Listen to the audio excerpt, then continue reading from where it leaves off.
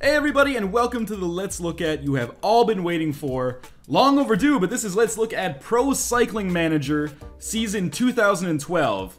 That is not because it is the year 2012. This is actually the 2012th season of Pro Cycling Manager. The first version of this came out back in year zero. It was pretty crazy.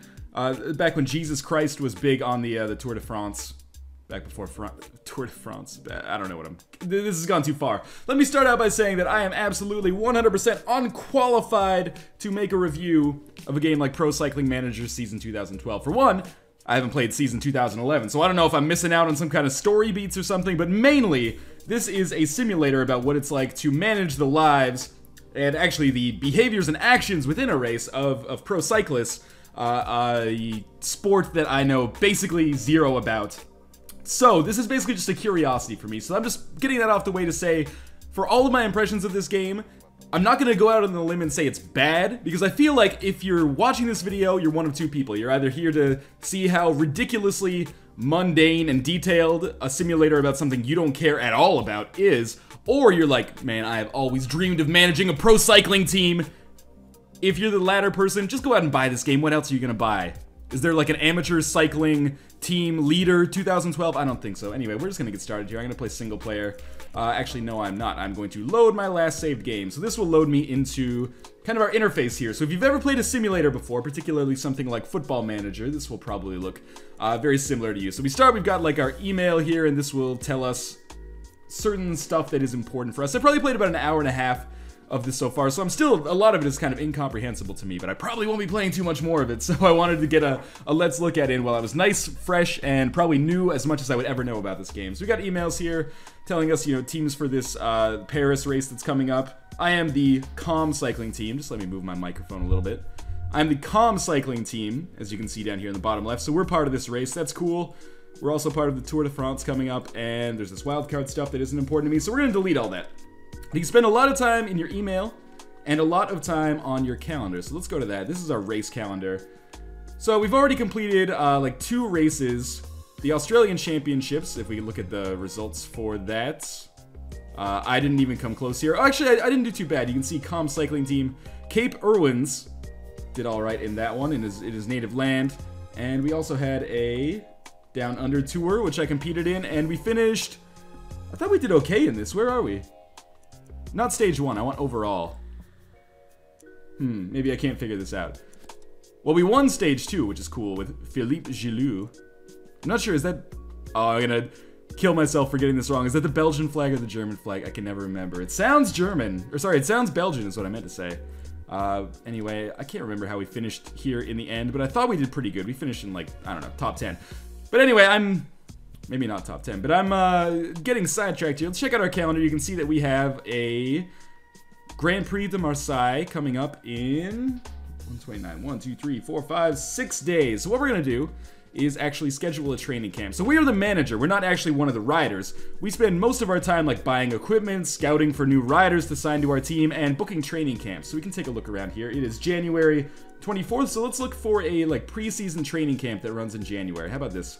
I apologize again for all this European dialect. That's definitely a misnomer. But all this like Spanish, French stuff that I'm going to mispronounce horribly. I'm a native English speaker and don't speak too much of any other language. So you can see that this training camp here in Spain, Palma de Majorque in Spain, runs January to February. Costs 300 euros per participant. And they get a hotel of normal standing. And we can choose a daily program for at least 8 riders. So let's book this, and we're going to book some of our best riders in here. Irwins is one of our top riders, as is Rohi and Gilou. We definitely want all of them. As well as Santumgogo. I feel like I'm mispronouncing this awfully. That's okay. And we got some of these other guys that we've taken with us. 1, 2, 3, 4, 5, 6, 7. We need one more. Who has gone with us on some of these trips as well? How about M. Berger? Burger. So we will book him, all of these guys, into this for 3 days. This is going to take us from the 25th to the 27th. And then we'll get into a race after this. But I just wanted to show you kind of like the pre-race stuff that you can actually do yourself as well. So we have another race going on today that we're not taking part in. What we can do here is then program our training camp. So this is the degree of control we have over this. We can choose the intensity of what we want our people to do. So what I like to do is let's start them off. Remember, this is 3 days. We'll do the first day, like, a little intense. So this is ranked in order of intensity. We'll do 80% of an hour at a sustained pace with a difficult route. So we'll do that. And we will then delete all of our email messages here, advance the next day. Oh, what requires our attention? Queen Nato is ill. Assign a doctor. Okay, I've never done that before. Then we'll go to the next day. We'll have to do the training camp again. Oh, he fully healed. That was pretty quick. So we can look at our program for the day. We can also see who had no difficulty and who had problems on the last route. So it looked like everyone was pretty much middling in that. So then we'll do like the hardest today. This is the way that I prefer to run my training camps. 3/4 of an hour intensive work on a difficult route, and then we'll go on to the next day. And we'll see how people did on that. Report on previous day. All right, everyone seemed okay on that. And then for our last day of training camp, we will set our riders to do 2/3 of an hour at recovery pace. That might be 2 or 3 hours recovery pace. I don't know. This is going to allow them to heal a little bit because they're going to have a race coming up very soon. So we'll get through all this. I'm going to delete all of these emails now. I don't think anything requires my attention, so we'll advance. And then we'll actually get started on an actual race here. So the Grand Prix of Marseille. If we advance again, it should take us to the interface. You can see here the layout of the race, or the layout of the course. I have to warn you, if you're thinking about getting this game, I picked this up in the Steam sale myself for 50% off, so it was like 20 bucks, and it's one of those things that's just like a curiosity for me.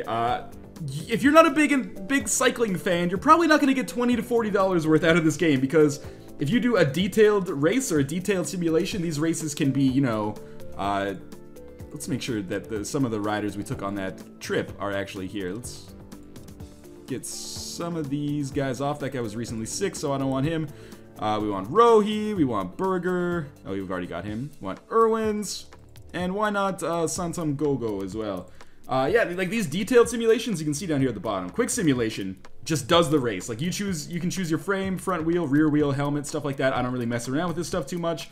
Or you can do detailed simulation or 3D race. So we're going to start with 3D race.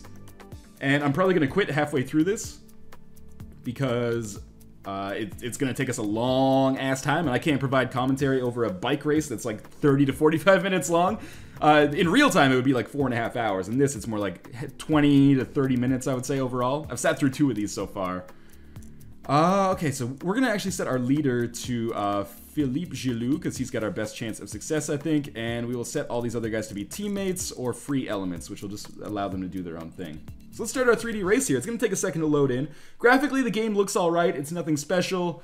Normally when I play simulators, especially when I play them on the PC, which is obviously where like 95% of simulators come out, I expect them to look gorgeous, because that's kind of one of the appeals. If you're going to be spending like hours and hours in a game like this that, you know, is going to be super in-depth but very narrow in terms of its scope, you want it to look gorgeous, because you're going to spend a lot of time inhabiting that world. However, I don't think this looks that fantastic.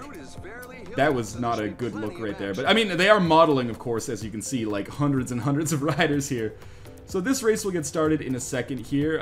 It's having slight frame rate problems, but I haven't had that outside of my recording software. So when we get started here, this guy will just start pulling away with his megaphone.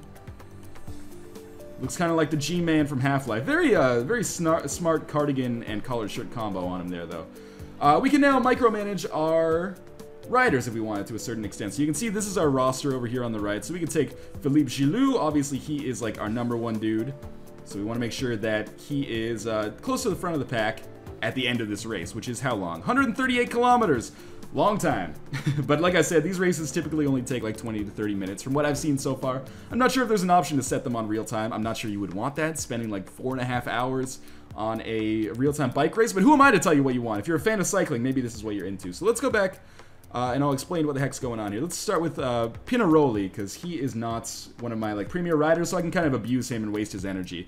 If you look on the left here, where my mouse pointer is right now, you can see you've got things like his heart rate. There's like a tube, that's his energy gel, and when you apply that, his like red meter fills up a little bit faster after it's been depleted. As far as I can tell, the yellow meter is like overall energy, and the red meter is like burst energy. Consider like a boost meter in a racing game, or if you're more in like a kinesiology, it's more like a glycogen store or something. So this will rebuild throughout the race. We also have his water bottles here, and we have a list of commands that we can set him to do. For example, We could set Pinaroli to attack right now, and then he will try his damnedest to, like, work his way through this thick pack, which is not going to be very, very easy for him right now. Or we can set him to maintain position, or we can do relay, infinite relay, which I think is just like get in front of your teammate, then have them draft you, then have them get in front of you, etc., to save energy. We can get some new water bottles which once our previous water bottles run out, or we could apply our energy gel if we need more glycogen for like a sprint at the finish or something. We also have this cursor that we can move back and forth here to give them more energy, but of course the further you move this to the right, the more that yellow meter is going to deplete as things go along here. So let's go back to Philippe Giroud. I'm sorry to tell you, we're not going to stick in this mode for too long because things don't really get any more exciting than this. I mean, the start of the race is the most boring because there's not really that much opportunity for movement, but eventually the pack will start to split a little bit, people will make breakaways, and we'll have a chance for our rider to get up to the top. But this is the most boring part of this simulator by far, is actually being inside the bike race. And also the least successful for me. Like, I've tried micromanaging my riders as much as I can, like getting them into relays and stuff like that. Drafting and only making breakaways when you don't need to conserve your energy and stuff like that, and I've lost every single time. Whereas I've won some quick simulation ones just from setting things up, I think, the best way. So we'll actually load back into our last save game here. And I think we will just do a quick simulation of the race instead. So yes, this is the lineup that I want. Those are the racers I've been using primarily. So let's change, let's go back actually a little bit and see what kind of layout we have for this. So it looks pretty hilly, so we're going to want something that is pretty good on like mountains, I would say. So let's look at these frames. Mountain is bad, bad, bad, bad, also bad. So I guess it doesn't matter. Let's just go with the S bike because it sounds cool. And then for tires, looks like this is our best overall front and rear tire. Then for helmet, I don't think the helmet changes too much, so it doesn't really matter. So we'll go with this. Set up a quick simulation. I think this is all good. You know, similar to Football Manager, you can take these guys and actually set their preferences. So we have our leader in Philippe Giroud. This is the guy we want to actually defeat or win the race, or actually like come the best in our race for our team if that's possible. And then we will, let's make this guy the sprinter because he's like our second most powerful, or second best average, which is like overall score in like a Madden or an NHL game or something like that. But what I was going to say is similar to a Football Manager, we can set these guys to do or exhibit specific behaviors in order to improve our chances of winning the race. So for example, we could make him a lead out man for Philippe Giroud. Again, I apologize like profusely for my mispronunciations here. We can also, how about take part in chase? Oh, I can't click that actually. Take part in chase after breakaway if it contains a dangerous rider. Lead out man. And how about ride with breakaways without taking part to help his leader? And then we can go back to Marco Somtumgogo here and do the same thing. Take part in chase after breakaway riders. He can be a lead out man as well. And then let's check out our free element guys here, like Marcus Berger. Let's see. Sure, take part in the final sprint. And we could also maybe make him, yeah, take risks. Why not? And for Philippe Giroud, just have a normal ride, man. Just do your damnedest. And we can do a quick simulation here and see how things turn out. We actually won! What can I say? I'm a fantastic manager. And we actually, our Cape Irwins came in 5th here as well, which is really good. Kind of didn't expect that. And for our race report, do we have anything particular? We can see how, like a post-mortem of how our guys did. Berger tried just like you asked him, but he couldn't do it. It's a shame. How about Rohi? Rohi didn't do shit. Physically not up to the task. That sucks. That's good, I guess. But anyway, we succeeded during that, which is cool. And now I think we have more. Yeah, we have like the whole Grand Prix de Marseille here, which is substantial length, to be damn sure. But let's see what we got going on here. Congratulations! This year, the destiny of the national team of France or Swiss will be in your hands. Good luck to you. I've never done any national team management so far. Let's go with Switzerland. How about results of this? I wasn't even taking part in that. Cool, cool, cool. We'll just advance again. I don't know. I'm not sure if I'm up to the task of managing a national team. Let's just do one. Let's do a detailed simulation, perhaps, and because I haven't taken a look at that so far, I've only done 3D races and the quick simulations. But it seems like quick simulation is where it's at for me. If you're the kind of person who doesn't want to sit there and watch a 45-minute cycling race where you have limited control, quick simulation is for you. Actually, this probably just isn't the game for you, but if you've already purchased it like me, that's, I think, how you can make the best of your opportunities. So I don't know, this is like break, training. We have a training camp starting right now. I'm not sure if I want that actually. I kind of just want to start this race. Whatever, let's just get started. Do I have any pressing matters? Doesn't seem so. Cool, we have like a much smaller list of potential riders because I sent all of my good guys away to a training camp. Let's check out detailed simulation. Oh man, I am not up to this task at all. Catch up on pace 40 kilometers, accelerate rhythm 15 kilometers, catch up leaders 50 kilometers. Yes, accelerate if a leader falls behind. Who is going to be our leader? Tim Phoney? You got it. Attack at a specified distance before the finish. 0 kilometers? That's not really what I want. Go for the points jersey, man. You can do it. Let's try our detailed simulation here and see how this works. Oh lord, it's simulating race down at the bottom. I'm hoping it's not going to load us in and we'll have to watch it. But anyway, like, this is the kind of thing that's weird because, oh, we can actually speed up time this way. So where's our teammates? I forgot, what was our leader's name? It's like Phony. Let's just go straight to the end. Did we finish anywhere here? He finished 29th. Frunky beat you. Embarrassing. Quit. Alright, so I'm not really sure what else to say about, where did we finish here? Not very good at all. 26th and 29th. Well, that's what I get for having like my best riders not even take part in it. But anyway, this is Pro Cycling Manager 2012. I'm honestly not sure what I expected. I bought it as a curiosity, and you know, as a curiosity, it will stay because this is the kind of game where, you know, like all simulators, 99.5% of the population this will not appeal to at all, but that 0.5%, it seems competent. It hasn't like crashed on me or anything like that. It seems like there's a lot of depth here. So if you're the kind of guy who's like ever since he was a kid who's like always wanted to manage a pro cycling team, this, you know, maybe is the game for you. For everybody else, stay away. But it doesn't seem bad. It just seems, you know, what would be the word? Inaccessible, maybe, is the one you want. inaccessible.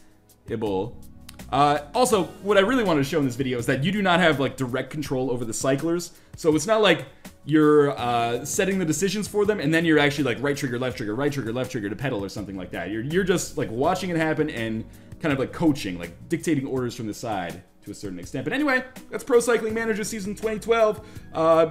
Like I said, 99.5% of the people buying or watching this should not buy it. It will be a waste of money for you. Not to say it's a bad game, but for the other 0.5%, you know, you're probably going to buy this whatever it costs. So my opinion, I guess, doesn't really matter that much. As always, thank you guys for watching, and I will see you next time.